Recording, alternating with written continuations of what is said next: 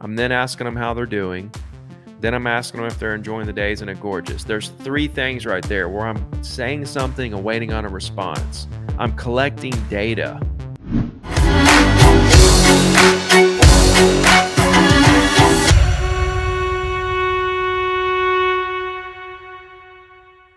What's up, everybody? Ricky Carruth here. Welcome back to another live cold calling session. I'm really excited about today. We're going to be calling with a brand new agent, just a couple weeks in the business, over in Orange County, California.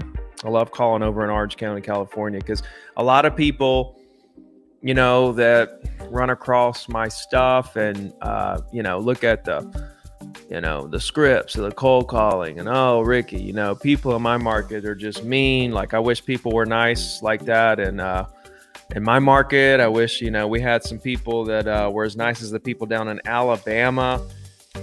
In this market, you know, everywhere here, everybody here in Boston, everybody here in Brooklyn, everybody here in Miami, everybody here in all these places are just mean. All of them.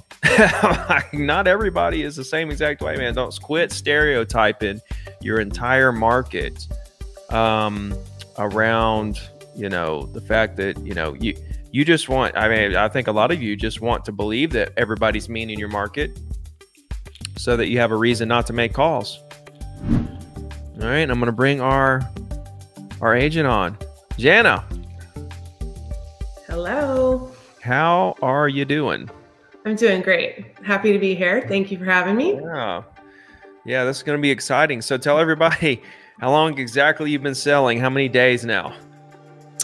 Well, I made my first calls May 1st, so it's been about 6-7 weeks. I don't have any transactions yet. I helped a couple people with leases, but I haven't done any official transactions. So okay. I'm currently at my other job still, and I'm there through the end of August. So I've been getting started calling as much as I can in my spare time. And, you know, I'm looking forward to having more time to be able to call and do more. But yeah, so a couple more months there. Honestly, I wouldn't have expected you to do a deal at this point yet. Okay, number one. And number two, what is your current job? I work at a local university. It's called University of California, Irvine, and I'm basically a teacher for teachers. So people who are learning to be teachers, I work with them. And so is it actually like a course, like a curriculum?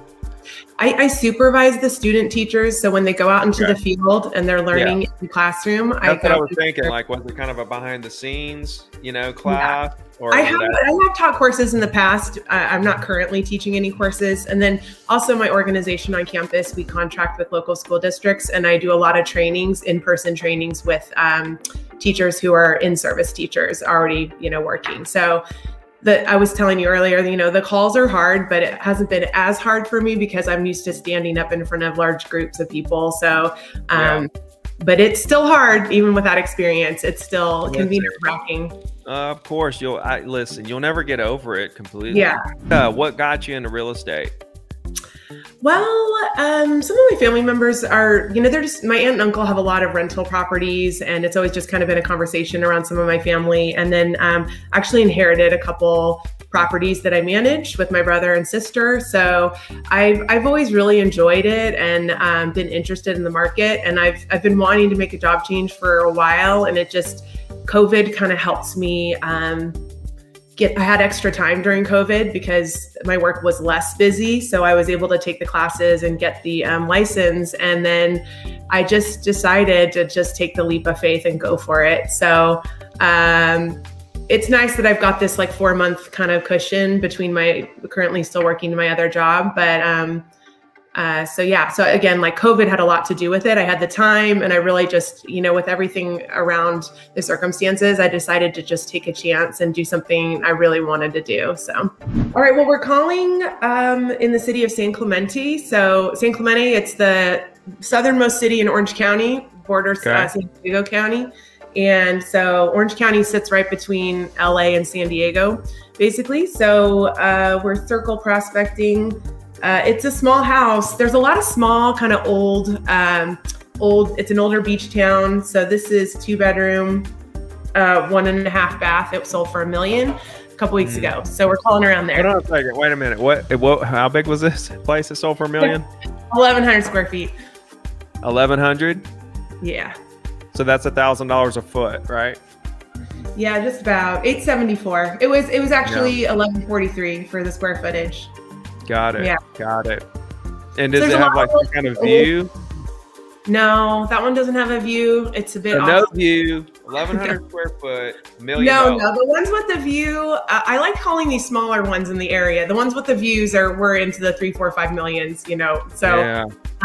And a small condo like this would be upward like two point something, maybe high ones if it had a view. Hello? Hi, my name's Jana. I'm a local real estate agent in the area. How are you doing today? Good. Good. But I don't live in Irvine. Oh, you do? Oh, okay. Well, that's all right. I was calling around the neighborhood in San Clemente because a home recently sold, but since you're in Irvine, is there anything I can do to help you real estate related? No, not at the moment. Thank you. All right. Well, if you guys were to do something in the future, do you have an agent that you know? Oh, hung up.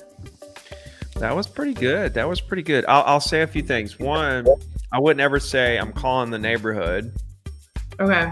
Because then that makes them feel like they're on this long list and they're just another person on this long list that you're calling. And now that belittles, you know, who it's like, oh, I'm just going through the motions here, calling the whole calling the whole neighborhood kind of thing. It's more so you want to make it feel like you're calling them directly, like you're giving them a call, not calling everybody in the neighborhood. Okay. Right? Because then that makes them feel like they're not part of this list that you're calling through. You know what I mean? It makes it feel a little more personable. Also, start out the conversation with, hey, Mrs. or Mr. whoever, you know, oh, hey, Mr. or Mrs. whoever, this is, you know, Jana, whatever, you know what I mean? Trust, right? So it says a man's name and then a trust. So sometimes that I get that then. I get if it's a trust or an LLC, then you did it perfectly. Hello? Hello, this is Braden. Hi, Braden. My name's Jana. I'm a local real estate agent here in San Clemente. How are you doing? Hung up. Goodness. You know what? Your pitch goes up way too high, I think. Yeah? Okay. You wouldn't do that if it was your mom, right? Probably not. Your pitch goes way up. Okay. Your pitch, like, talk to them like their mom. Like, oh, hey. Okay. What was his name? I think Braden. Yeah. Oh, hey, Braden. Hey, what's up? This is Jana over at Century 21. How you doing? You know what I mean? Mm-hmm. Your pitch went way up, and he was like, oh, God.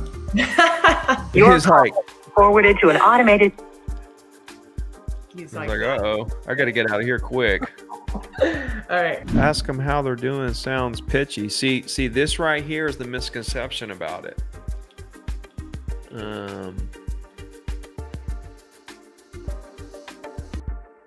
You know, it's not necessarily, okay, like there's a part of it that's like what you say, but also how you say it is a much more, larger component to this. I don't know, guys. I've never had a problem with asking someone how they're doing. And what happens is there's three things in the beginning. All right, think about this. I'm saying, is this who I'm wanting to talk to? I'm then asking them how they're doing. Then I'm asking them if they're enjoying the day. Isn't it gorgeous? There's three things right there where I'm saying something and waiting on a response. I'm collecting data. I'm listening to them and I'm hearing how they're breathing. I'm hearing how fast they're talking. I'm hearing what they're saying, and I'm collecting all this data so that I can gear up for exactly how to take this conversation. I'm gearing up here. I'm listening. I'm collecting data so that I can really nail this call. So I want to ask as many questions as I can. That's why I have three. My name's Jana. I'm a local real estate agent here in San Clemente. How are you doing today? I'm well. How are you? I'm good. Thank you for asking. I was calling because a home near you just recently sold. It was 2-bedroom, 1.5 bath, and it went for $1 million even. And I wanted to know if I could help you with anything real estate related. I currently rent, so. Oh, okay. No, well, that's all right. I don't think so. Well, if you were to buy something in the future, do you have an agent that you know and would work with? I do, yeah. Okay. All right. Well, I'd love to stay in touch just so you had a second opinion or another person to work with down the road if you were to do something. Is it all right if we stay in touch? Yes, that'd be great. Okay. Jana, I heard you're the hardest working real estate agent in California. I just might be. Could I help you? Yes, this is Shane Noblin in Ricky Carruth's office. How you doing today? I'm good. How are you? You're doing your calls with him right now? Yeah. Shane, can you hear me? Fantastic. All right, well, let me get off here. You go do your thing. Okay. Can you hear me, Shane? Have a good one. Have a great day. All right, bye. I wanted to talk. Oh shoot! What are the chances he's calling right now? Oh, I know what happened. You guys couldn't hear me because it was through the computer, right? Was the phone through the computer? I'm using the phone through the computer. Yes. Yeah, I was saying, Shane, could you not hear me? I couldn't hear you. No. Okay, see, you guys couldn't hear me. That was weird. It's All random. right, cool. All right, guys, this is getting interesting. Let's get back on the dialer. Yeah. My name's Jana. I'm a local real estate agent in San Clemente. How are you doing today? I'm great. How are you? Good. I appreciate you asking. I was calling because a home near you just recently sold. It was a 2-bedroom, 1,100 square feet, sold for $1 million even. And I wanted to know if I could help you with anything real estate related. Not at all. And I haven't sold any property recently, so I don't know. I think you might be calling the wrong person, but have a great day. All right. Well, if you were to do something in the future, do you have an... hung up. See, I knew he was going to hang up before. You could tell by his tone he was hanging up. Like, you saw that coming, right? Yes.